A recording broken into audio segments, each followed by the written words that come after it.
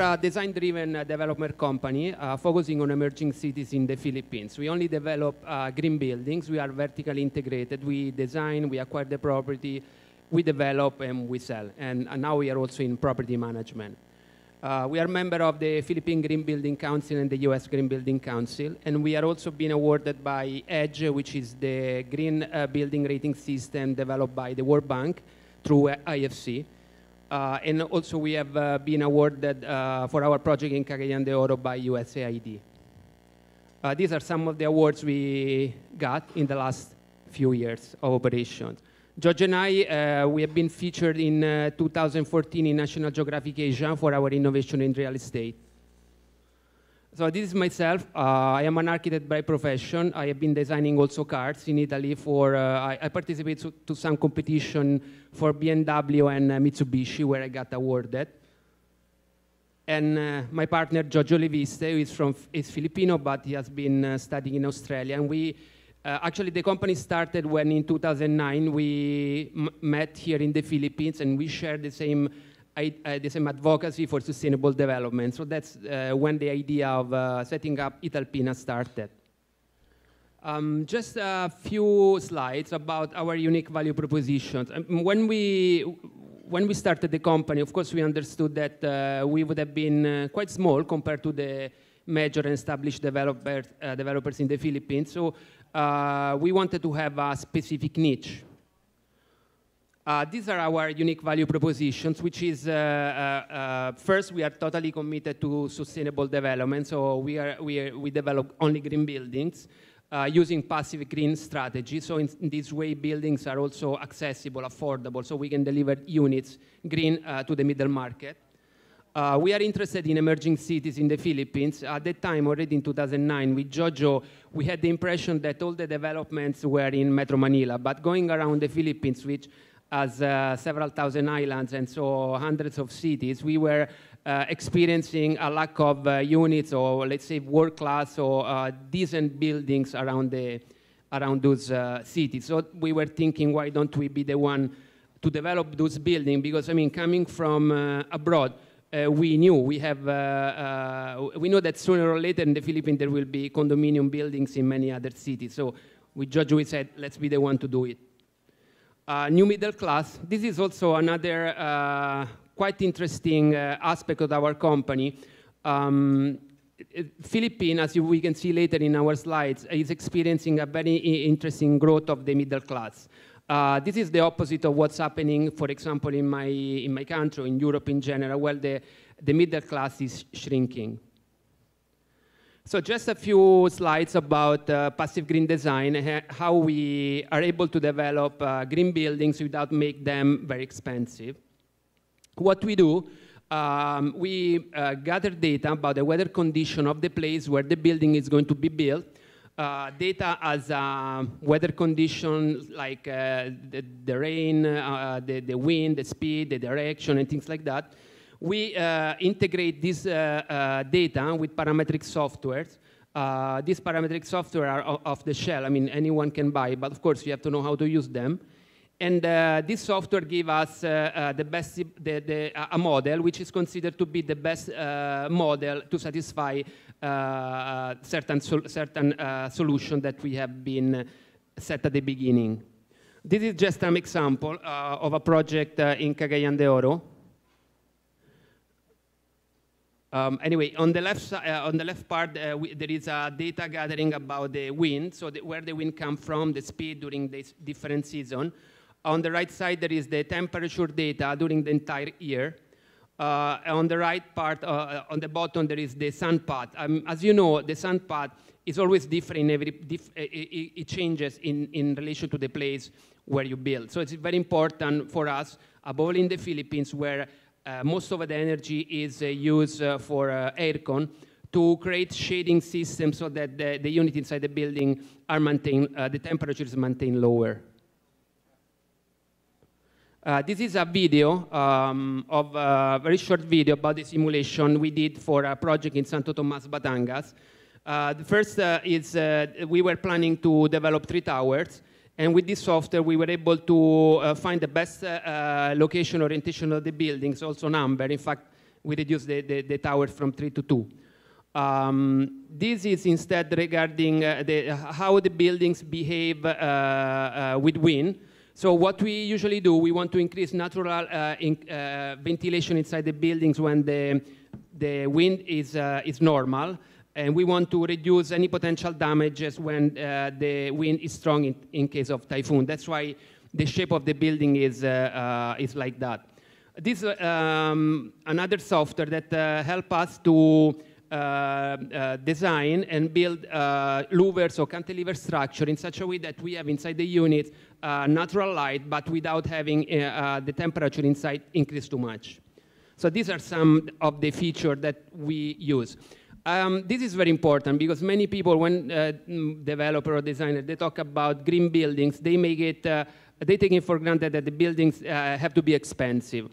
This is because most of the green buildings use active green strategies, which means the building is developed and designed and developed using the same criteria of the past, just adding a lot of high technological features like special lighting, special aircon, special film on the windows. All these special things cost special money, I would say. So at the end, these units are only for the top of the market. With Jojo, from the very beginning, we thought that there is a middle class who would like to have units green, so able to reduce their also consumption of energy so that they can spend less at the end of the month for their bill at an affordable price. So what we use is passive green design strategies, which is what I show you. We like to say less hardware, more software. Means we use a lot of software in order to anticipate the behavior of the building. So a few words about the middle class. That's a quite interesting, these are quite interesting slides. As you can see, the numbers are quite big. We are talking about a country with more than 100 million people living in it.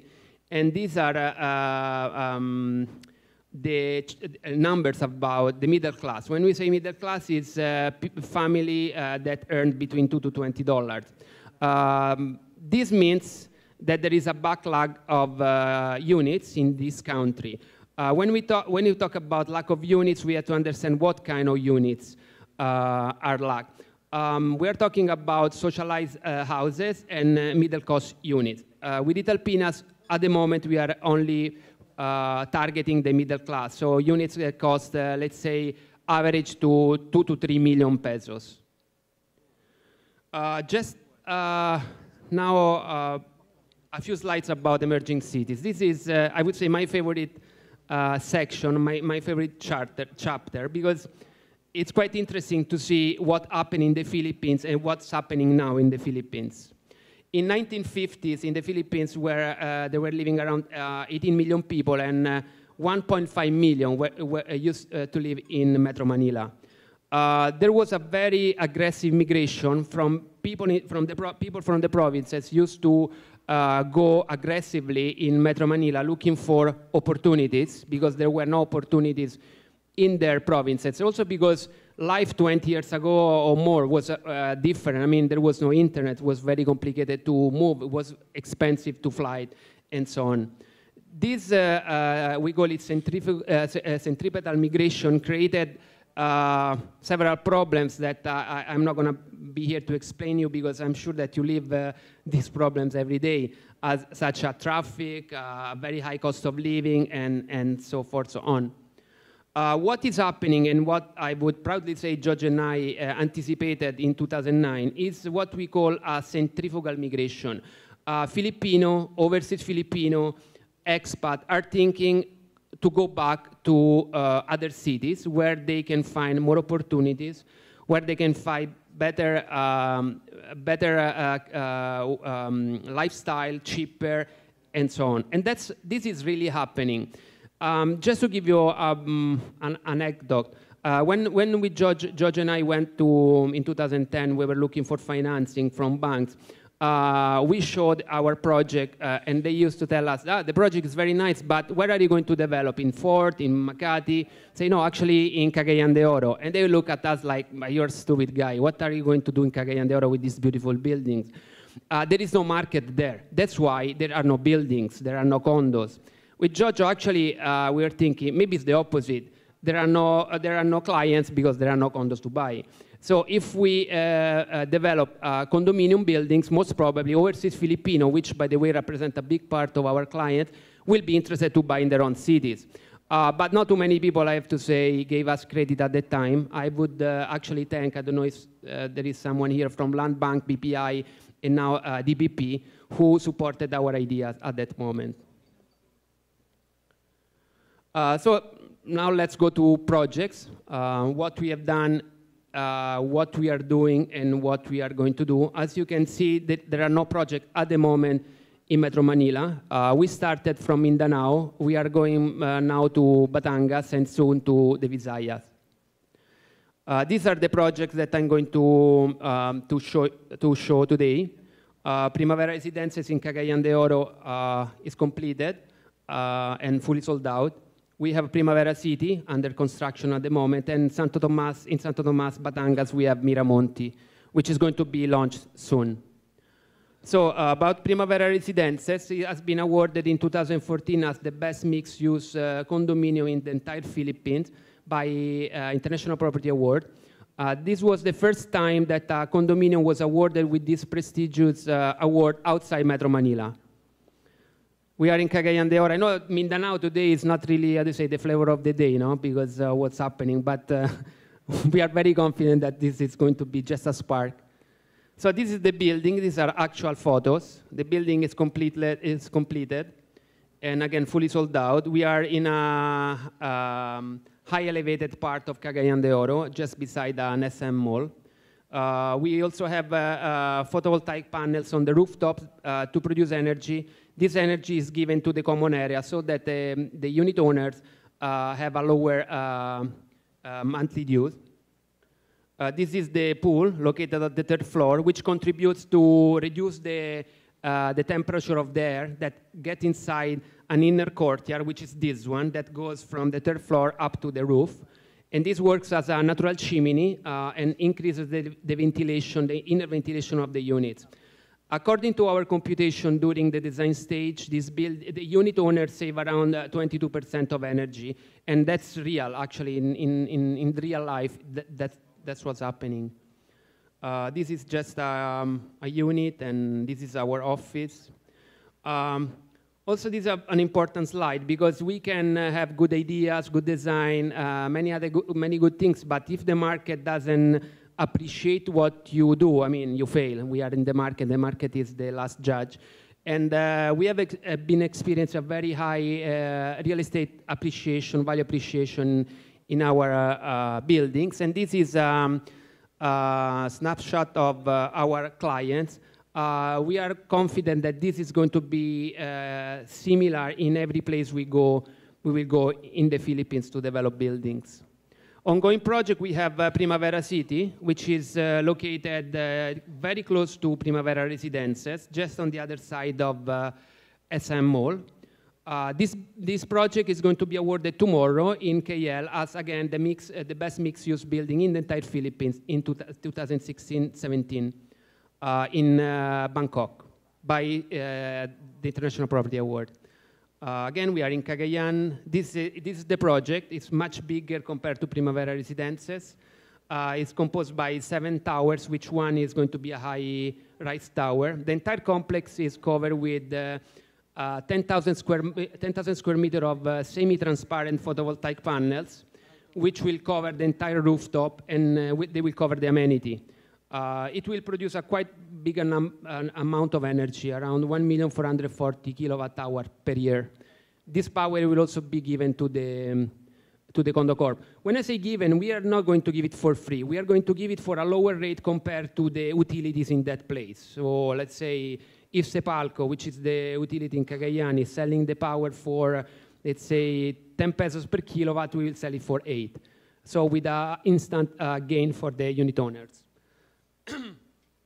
This is a view from the rooftop with the photovoltaic panels. Last project is going to be launched soon, a couple of months. We are just waiting for the last permit, which is the license to sell. For people that are not from the Philippines, I would say that it's not difficult to get permits here, at least compared to my country in Italy, where it's much more difficult. So I don't know, it depends where you come from. But it's quite fast. And this project is the first project we are going to do in Luzon. The location is quite interesting location because we are located in Santo Tomas, which is in the Calabar zone area, where a lot of industrial parks are located. We are talking about hundreds and hundreds of factories. This is the location of Santo Tomas, which is exactly in the middle between Manila and the port of Batangas. And we are just located on the exit road of Santo Tomas. This is how the buildings will look like once phase 1 and phase 2 will be completed. Phase 1 is the one on the left. Phase 2 is the one on the right. If you want, the best way to predict the future is to design it. That's what we have been doing with Giorgio and all the other people working in Italpina since we started. Thank you very much for your attention.